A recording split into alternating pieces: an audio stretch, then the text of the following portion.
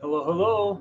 Dr. Shane Harada coming at you again with this week's health tip. Let me share my screen here real quick. We have an amazing topic for today's discussion. Now, again, as we go into this, want to make sure that you are very well aware that in all of my videos, the FDA does not review, approve, or in any way authorize the information here. And this information is for educational and informational purposes only. If you have any health conditions, I'm not here to diagnose, treat, cure, anything like that. We are here simply help give you some information and education to help you in the process. So today's discussion, E equals mc squared. Now, last time we discussed spiritual law first, physical law second. Now with that, let's venture into Einstein's understanding then of this, because E, as you can see here, energy on the left side equals mc squared. Now m is mass and c squared is the speed of light squared. So c as the speed of light is a constant. Now that constant also represents the speed by which any particle can travel at its maximum speed. So photons of light, this is the speed by which a photon, which is the smallest particle of light, can travel. Now, again, from our last discussion, remember, the electron can exhibit characteristics of both light waves as well as particle waves or mass. So the electron actually has the capability of going from one side of this equation and going into energy to the other side of this equation going into mass. Now that right there is a principle that's not even taught at the levels of physics in college. That right there was never taught to me. I had to begin to understand that.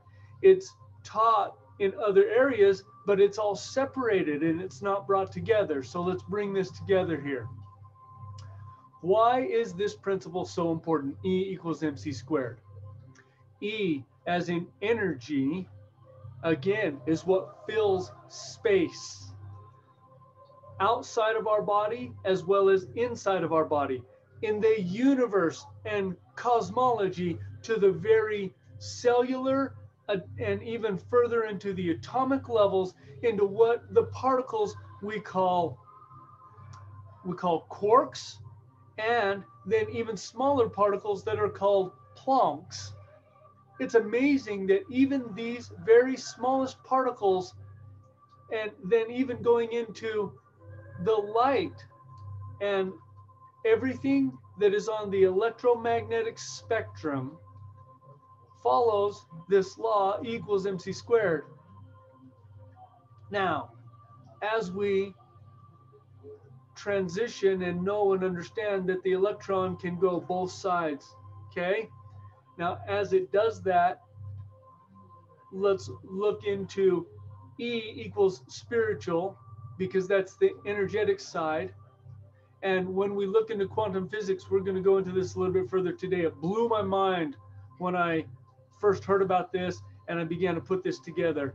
The M is mass, which again is a particle, and the mass is potentially known, but even in quantum physics, it's not been necessarily known as the mass. So the physical side has been dealing with some guesswork here. The C is a constant, the fastest speed that a particle can travel, even a photon. Now, entanglement.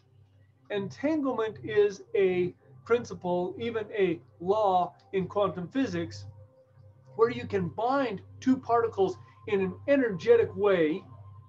And this is so important to understand at an energetic level, because it proved and showed that when entanglement happens and when these two particles are bound with entanglement, they act in unity as one particle. And the experiment was done back in the 70s with the electron particle accelerator and how they could get electrons. And what they did was they figured out how to entangle these two electrons, and they bound them together in this energy. Then they sent them apart miles and miles. I don't know the exact distance, but from my understanding, it was hundreds of miles apart. And then they affected one and made it disappear, and the other one at the very exact instant, no time in between, disappeared at exactly the same time frame. Now, why is that important? Because this is showing that they are one particle, not two. And if there was a difference in those particles and there was a time delay, then they would have been two separate particles, but they behaved as one. Now, with that law of entanglement and knowing the entanglement, this gets us into electrons being entangled together. And when the electrons are entangled together and put into a physical substance, let's go into DNA, for instance, because we have electrons, protons, neutrons entangled. Now they become elements, which the elements become entangled into molecules. The molecules become entangled now into larger compositions and into chemistry. And as we work with that chemistry and come into even a level of DNA, DNA is amazing. We're going to discuss this even further, because all of this comes to how we interact, not only with ourselves, but with the universe, with each other. It affects everything that we're doing. We just haven't understood it at this level, and we're not taught in our society that this is how much control we have on our own environment. We are taught that control comes from external. I am helping to understand, and I want to help you understand that with this, we can literally affect anything and everything we want to in our lives. This is how the law of attraction, these are the very foundations in the law of attraction. And let me rephrase that, because we're taught the law of attraction. If I may rephrase it as the law of generation, generating energy, generating health, generating our relationships, generating everything that we create in our environment. And it comes to this law, the law of entanglement and the electron. Now, here's an experiment that they did with DNA.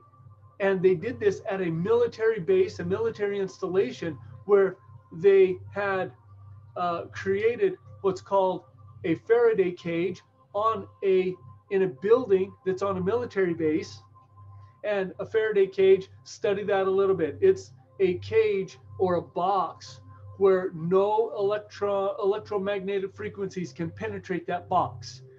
And what it does is it creates a clear environment, almost, if you will, like a vacuum space, where you can't interfere with outside electromagnetic energies. So they made this building a Faraday cage. Inside the building, they made a room inside that building, a Faraday cage. And then inside that room, they did another Faraday cage in which they put a liver. Now, they severed part of this liver and put it in a separate room in the building. Again, Faraday cage around the building. That separate room has its own Faraday cage. And inside that room, a microwave is a good example of a small Faraday cage, so that the electromagnetic energies don't come out of that box and affect us, as well as the energies don't go into that box and affect what's inside of it. So inside of this Faraday cage, inside of a Faraday cage, inside of a Faraday cage, they have two portions of this liver. When they affected, and it didn't matter which side they affected, they could affect the smaller cut off portion or they could affect the larger portion. Both sides or both parts of that liver began to vibrate and began to respond in exactly the same way. This then is how a mother can be connected with a child, having that DNA connection, having that entanglement and the electromagnetic connection. And this is how prayer works. This is how spiritual law works, is in this law of entanglement. I have used up my 10 minutes.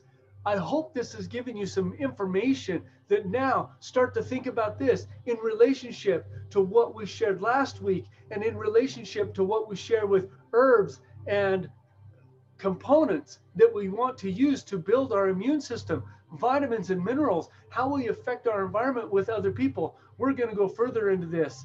And I love you. It's been amazing. And I hope that this has been something very enlightening for you. Have a fantastic week. And we're going to talk some more next week. Take care. Bye-bye.